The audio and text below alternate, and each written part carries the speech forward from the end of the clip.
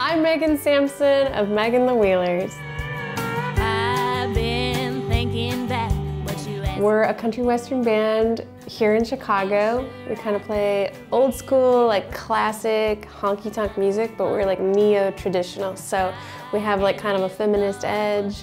I got Will Phelan on pedal steel guitar. My drummer is called Matt Ciani. My bass player, Brian Weekly, and my backup singer, Amy Meyer, is my best friend.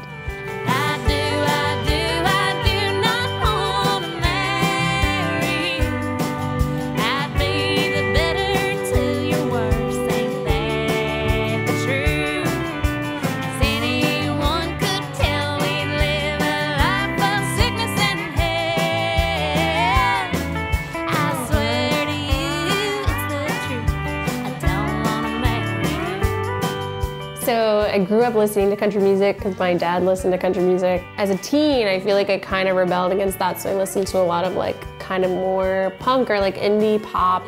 I loved the Yeah Yeah Yeahs. I was like obsessed with Karen O. Nowadays, I feel like I kind of went back into country because I'm playing a lot more of it. Margo Price, I've been drawing inspiration from since I've heard of her, which was like 2016 when she came out with Midwestern Farmer's Daughter. I'm also a huge fan of the Highwomen. I love the Chicks, Shania Twain, Casey Musgraves all the way. Just feed it into my veins. Love women in country.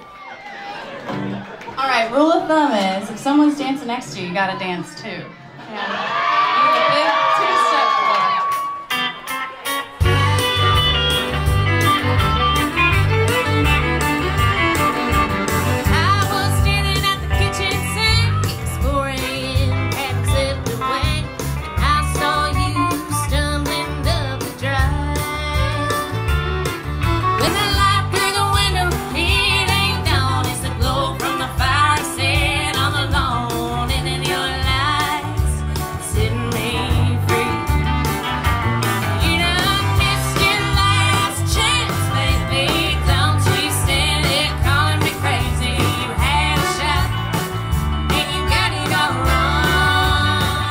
Real talk in terms of inspiration, I was playing Bar in the Divorce at a variety show / like open mic kind of style thing, and this man came up to me and he was like, "Are you on Spotify? I need to hear this song again." Like I straight up cried hearing this song.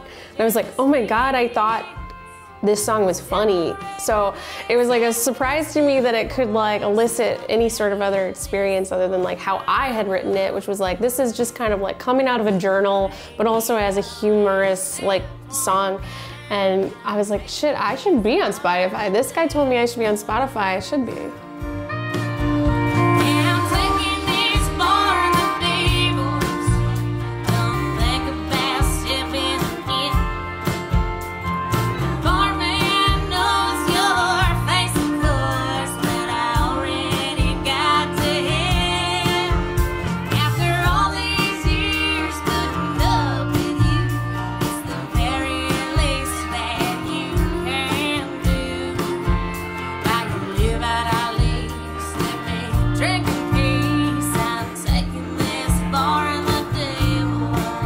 The band's latest EP, Midwest Best, is a culmination of a couple of songs that we had been playing pre-pandemic and then a couple of songs I wrote post-pandemic. And I feel like coming to this EP is about saying like, I am my best self when I am being me and also being like, fuck you to the haters. I don't care what anyone else thinks or says about me. I am moving forward. And I needed that desperately to move forward with the band.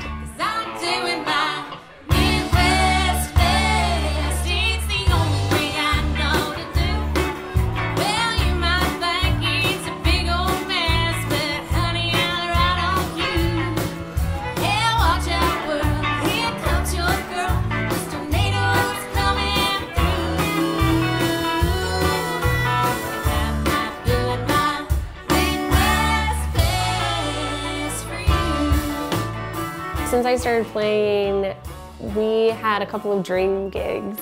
And it was like, I want to play the Hideout. I want to play Carol's Pub because I used to get drunk there every freaking Thursday night. and I want to play the Empty Bottle, and those were the 3 that were like on the top of my list. And so we got to play the Empty Bottle, and then we played the Hideout, and it was awesome. We played Carol's Pub, and I was just like, okay, check. Wow, I guess I gotta get some bigger dreams. Ooh, what's next for the Wheelers?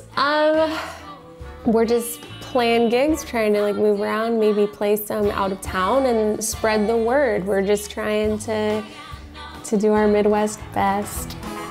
Does she